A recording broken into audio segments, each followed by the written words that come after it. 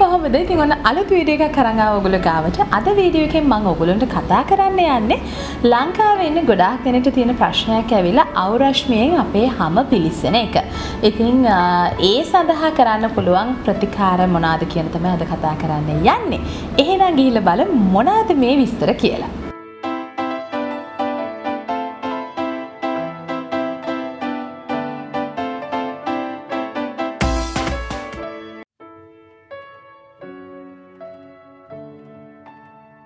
ඉතින් අවරශ්මියට ගියාම විශේෂයෙන්ම අපේ ලංකාවේ තියෙන සමකයට ආසන්න රටක් හින්දා අපි දහවල් කාලයේදී එළියට ගියාම අවරශ්මියෙන් අපේ හැම පිලිස්සෙන්න තියෙන ප්‍රවණතාවය ටිකක් වැඩි.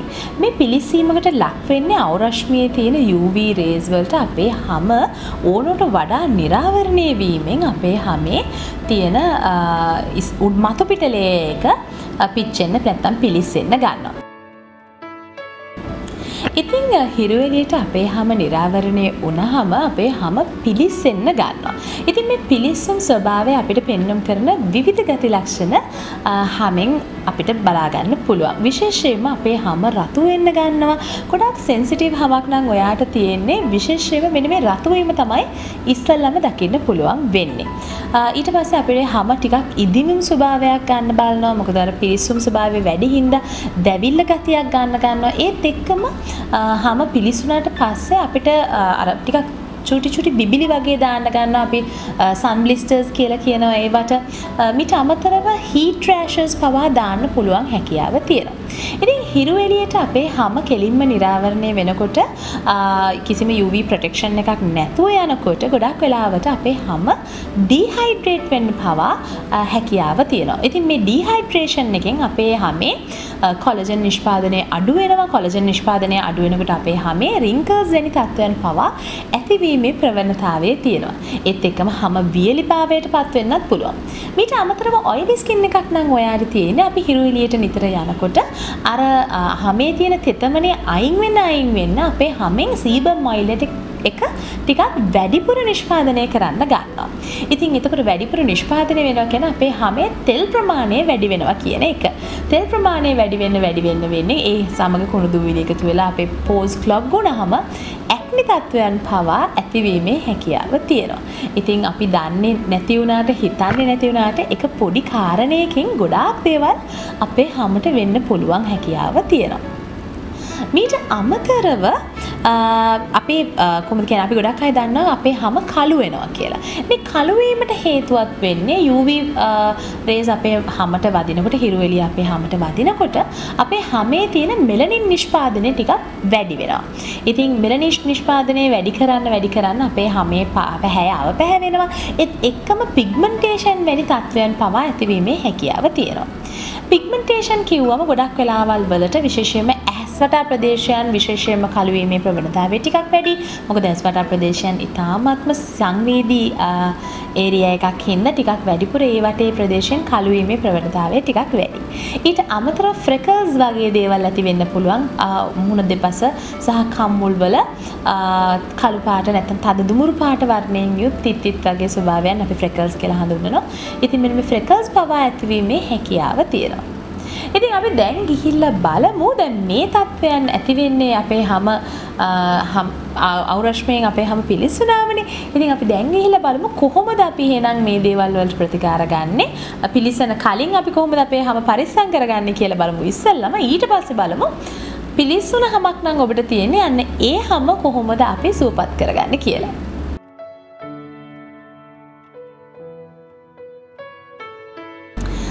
හිරු එළියෙන් අපේ හැම පිලිස්සෙන්න කලින් පරිස්සම් කර ගැනීම තමයි ඉතාමත්ම වැදගත්.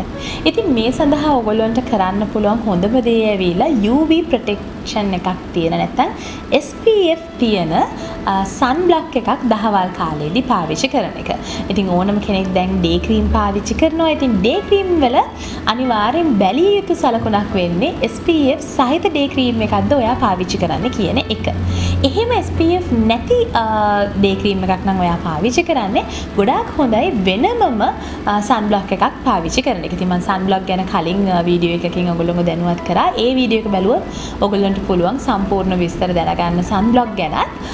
ඉතින් ඔයගොල්ලන්ට පුළුවන් ඔයිලි ස්කින් එකක් නම් තියෙන්නේ ජෙල් සන්බ්ලොක් එකක් පාවිච්චි කරන්න, ඩ්‍රයි ස්කින් එකක් නම් තියෙන්නේ සන්බ්ලොක් ක්‍රීම් එකක් පාවිච්චි කරන්න පුළුවන්. ඉතින් එමගින් ඔයගොල්ලන්ගේ හැම පිලිස්සෙන්නේ නැතුව තියාගන්න පුළුවන්.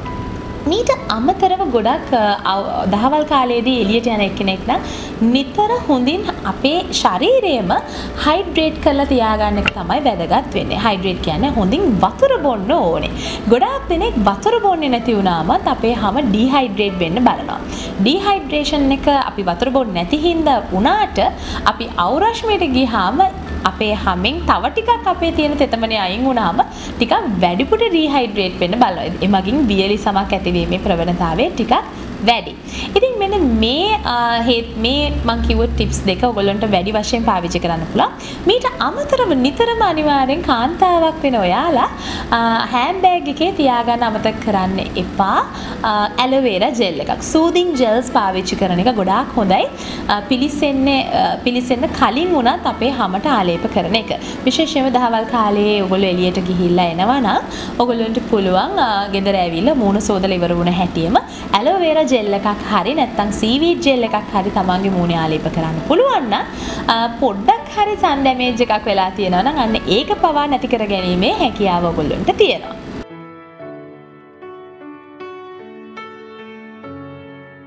ඉතින් අවරශ්මියට ඔයගොල්ලෝගේ හැම පිලිසිලා නම් තියෙන දැනටමත් දැන් අපි බලන්න ඕනේ කොහොමද මේ පිලිස්සුණු සෑම නැවතත් යථා තත්ත්වයට පත් කරගන්නේ කියලා. ඉතින් ගොඩක් වෙලාවට අවුවේ ඔයගොල්ලන් ගිහිල්ලා ඔයගොල්ලන්ට තේරෙනවා නම් අර ඇඟ රතු වෙලා හැම රතු වෙලා තියෙනවා නම් පිලිසිලා කියලා දැනෙනවා නම් හොඳම දේ ඉස්සෙල්ලම කරන්න පුළුවන් සීතල වතුර වලින් හොඳට අපේ ශරීරය සෝදන එක.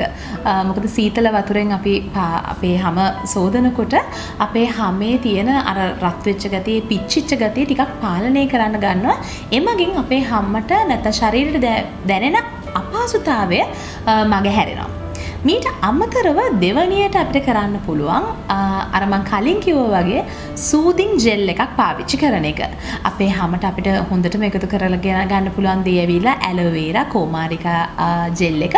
ඉතින් කෝමාරිකා ඔයගොල්ලන්ට පුළුවන් නැචරල් කෝමාරිකා එක පාවිච්චි කරන්නත් පුළුවන්. එතකොට ඔයගොල්ලෝ මතක තියාගන්න ඕනේ කෝමාරිකා මදේ තියෙන ජෙල් එක පමණයි ආලේප කරන්නේ. නැත්තම් මේ පොත්ත වටේ තියෙන කහ පාට අර දියරමේ ජෙල් එකක් වගේ තියෙනවා. අන්න ඒක හැමට ආලේප වුණොත් තමයි අර කසන්න ගන්න පුළුවන්. ඉතින් හොඳින් මතක තියාගන්න අර මැද තියෙන සුදු ජෙල් එක විතරයි අපි ආලේප කළ යුත්තේ. එහෙම නැත්නම් දැන් ඔයගොල්ලන්ට නිතර හැම ෂොප් එකකම වගේ දැන් ගන්න පුළුවන් මේ 92% ඇලෝවේරා ජෙල් තියෙනවා. ඉතින් ඔයගොල්ලන්ට ඒක ආලේප කරන්න පුළුවන්. එතකොටත් ඔයගොල්ලෝගේ හැමේ මේ පිලිසුණු ස්වභාවයෙන් ඉක්මනින් ඉවත් වීමේ හැකියාව තියෙනවා. මූණේ වගේ නම් මේ ප්‍රශ්නේ තියෙන ඔයගොල්ලන්ට පුළුවන් ඇලෝවේරා ජෙල් ආලේප කරන්න. නැත්නම් ඔයගොල්ලන්ට පුළුවන් සීවීඩ් ජෙල් එක ආලේප කරන්නත් පුළුවන්. දැන් ඔයගොල්ලන්ට ලංකාවේ ලේසියෙන්ම ගන්න පුළුවන් ඇරෝමා මැජික් එකේ එන සීවීඩ් ජෙල් එක. ඉතින් ඒ සීවීඩ් ජෙල් එක පවා ඔයගොල්ලන්ට පුළුවන් මූණේ ආලේප කරලා විනාඩි 20ක් විතර තියලා සෝදලා දාන්න. නැත්නම් ඒ ජෙල් එක සම්පූර්ණයෙන් ඇබ්සෝබ් වෙන්න තියලා දවස පුරාවටම තියාගෙන ඉන්නත් පුළුවන්. ඉතින් අවරශ්මියෙන් තවත් ඔයගොල්ලන්ගේ හැම පිලිස්සලා ඩිහයිඩ්‍රේට් වෙලා නම් තියෙන්නේ ගොඩාක් හොඳයි කොලජන් ක්‍රීම් එකක් පාවිච්චි කරන එක. මොකද කොලජන් ක්‍රීම් එකක් ඇප්ලයි කරන එකෙන් ඔයගොල්ලන්ට පුළුවන් අර නැති වුණ කොලජන් ප්‍රමාණය අපේ හැමට නැවතත් එකතු කරලා නැවතත් හැම යථා තත්ත්වයට ඉක්මනින්ම පත් කරන්න. ඉතින් වියලි සමක් තියෙන්නම අවශ්‍ය නැහැ. සාමාන්‍යයෙන් හැම පිලිස්සලා කියලා දැනෙනවා නම් රාත්‍රී කාලයට සෙන්නයිට්ස් එකේ ටයිම්ලස් ස්කින් කියන ක්‍රීම් එක ආලේප කරොත් ඔයගොල්ලන්ට පුළුවන් අර පිලිසිලා තියෙන සම නැවතත් යථා තත්ත්වයට ඉක්මනටම පත් කරගන්න. මීට අමතරව ඔයගොල්ලන්ට පුළුවන් අර ඉක්මනින්ම කරන්න පුළුවන් දෙයක් තමයි cold compressed towels. ඒ කියන්නේ ඔයගොල්ලන්ට පුළුවන් පොඩි hand towel එකක් වගේ එකක් ඔයගොල්ලන්ට පුළුවන් ෆ්‍රිජ් වතුරේ පොඟවලා ඒක ෆ්‍රිජ් එකේ දාලා තිබ්බොත් ඔයගොල්ලෝ ආවුවට ගිහිල්ලා දවල් වෙලාවෙදී එළියට ගිහිල්ලා ආව ගමන්ම ඔයගොල්ලන්ගේ මූණේ ඒ cool towel එක තියන්න පුළුවන් නම් ඔයගොල්ලන්ට ගොඩාක් හොඳයි. හැම පිලිස්සලා නම් තියෙන්නේ ඒක ඉක්මනටම රිකවර් කරගන්න. මීට අමතරව තමන්ගේ හැම ඩිහයිඩ්‍රේට් වෙලා තියෙනවා නම් මම කලින් කිව්වා වගේ කරන්න පුළුවන් හොඳම දේ හොඳින් වතුර පානය කරන එක. ඉතින් හැමතිස්සෙම එළියට යනවා නම් හෑන්ඩ් බෑග් එකේ පොඩි වතුර බෝතලයක් තියාගන්න අමතක කරන්න එපා. දවස් තිස්සෙම තමන්ගේ සම හයිඩ්‍රේට් වෙට තියාගන්න. ඊට අමතරව ඔයගොල්ලෝ ගෙදර ආපු හැටියෙම උන පුළුවන් තරම් තැඹිලි වතුර මේ වගේ දේවල් පාවිච්චි කරන්න පුරුදු වෙන්න. දවල් කාලේදී ඔයගොල්ලෝ නිතරම අවුවට නිරාවරණය වෙනවා නම් ඔයගොල්ලෝගේ හැම. මීට අමතරව හැම පිච්චිලා තියෙන කියලා හොඳින්ම දන්නවා නම් ටිකක් වැඩිපුර ඒ දවස්වලට වතුර බොන එකෙන් ඔයගොල්ලන්ට පුළුවන් ඉක්මනටම අර පිලිසිලා තියෙන සම නැවත හරිගස්ස ගන්න. මීට අමතරව දැන් හිරු රශ්මියෙන් අපේ හැම ඩැමේජ් වෙලා තියෙනවා නම් සන් බ්ලිස්ටර්ස් වගේ දේවල් ඇවිල්ලා තියෙනවා නම් ඒ කියන්නේ චූටි චූටි සුදු පාට බිබිලි වගේ ඇවිල්ලා තියෙනවා නම් අවුවෙන් පිලිසුම් වලින් පස්සේ හොඳම දේ වෙලේ ඒක කඩන්නේ නැතුව ඒ විදිහටම තියන්න දෙන එක. මොකද ඒක කඩන එකෙන් එතන තුවාල කැලල් පවා ඇතිවීමේ හැකියාවක් තියෙනවා. ඉතින් ගොඩාක් හොඳයි ඇලෝවේරා ජෙල් නැත්නම් අර කෝල් කම්ප්‍රෙස්ඩ් ටවල්ස් ඒ වගේ දේවල් වලින් මේ බ්ලිස්ටර්ස් ටික අපි පල්ලෙහාට යවා ගන්න එක වැදගත්. ඒවා කඩලා තුවාල කැලල් ඇති කර ගන්නවට වඩා. මීට අමතරව ඔයගොල්ලන්ට පුළුවන් මීපැණි ෆේස් මාස්ක් එකක් විදිහට ආලේප කරන්න පුළුවන්. මොකද මීපැණි ගොඩක් උදව් වෙනවා පිලිස්සුම් තුවාල වගේ දේවල් වෙලා තියෙනවා නම් අන්න ඒ වලින් අපේ හැම යථා තත්ත්වයට පත් කරන්න.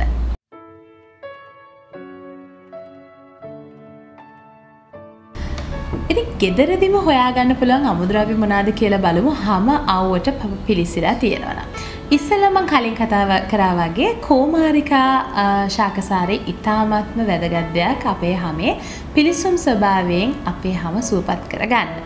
ඊට අමතරව කිරි ඇවිල්ලා හොඳ අමුද්‍රව්‍යයක් අපේ හැම හයිඩ්‍රේට් කරලා නැවතත් යථා තත්ත්වයටපත් කරන්න.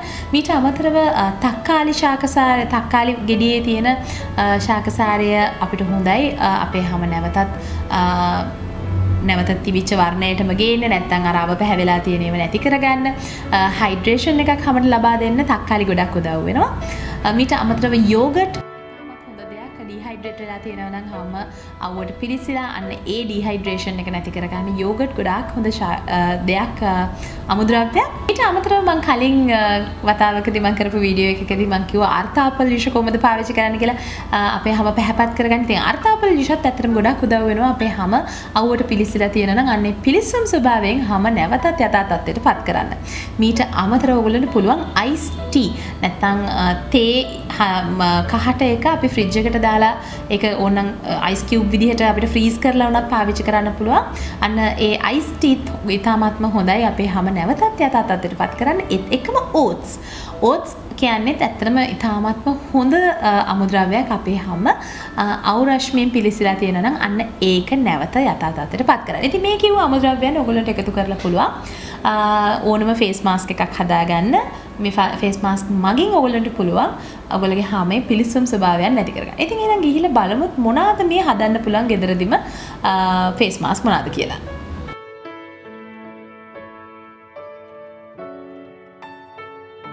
පළවෙනි ෆේස් මාස්ක් එක විදියට තියෙන ඉතාමත්ම ලේසියෙන් හදාගන්න පුළුවන් ෆේස් මාස්ක් එකක්. ඉතින් මේ සඳහා අපිට ඕන වෙන්නේ කෝමාරිකා, කඩලපිටි සහ අර්ථාපල් යුෂ. මේ තුන හොඳින් එකට එකතු කරලා පේස්ට් එකක් බවට හදාගෙන මේක ෆේස් මාස්ක් එකක් විදිහට අපේ හැමේ ආලේප කරලා මිනිත්තු 20ක් විතර කාලයක් තියාගන්න එකෙන් අපේ හැම පැහැපත් කරගන්න පුළුවන්. ඒත් එක්කම හැමට අවශ්‍ය තෙතමනි ලබා දෙන්න පුළුවන්. ඒත් එක්කම හැම අවුරශ්මියෙන් පිලිසිලා නම් තියෙන අන්න ඒ පිලිස්සම් ස්වභාවයෙන් නැවතත් හැම යථා තත්ත්වයට පත් කර ගැනීමේ හැකියාවක් තියෙනවා. ඊළඟ ෆේස් මාස්ක් එක විදිහට ඔයගොල්ලන්ට පුළුවන් ඕට්ස් පාවිච්චි කරලා හදාගන්න. ඉතින් ඕට්ස් හොඳින් කිරිවල පෙඟෙන්න තියලා ඒකට අපිට පුළුවන් කෝන් ස්ටාර්ච් ටිකක් එකතු කරන්න නැත්නම් කඩල පිටි එකතු කරන්නත් පුළුවන්. මෙන්න මේ අමුද්‍රව්‍ය තුනම ඊට පස්සේ හොඳට බ්ලෙන්ඩර් එකකට දාලා බ්ලෙන්ඩ් කරලාම හොඳ පේරින් උනත් අපේ හැම හොඳින් පැහැපත් කරගන්න පුළුවන්.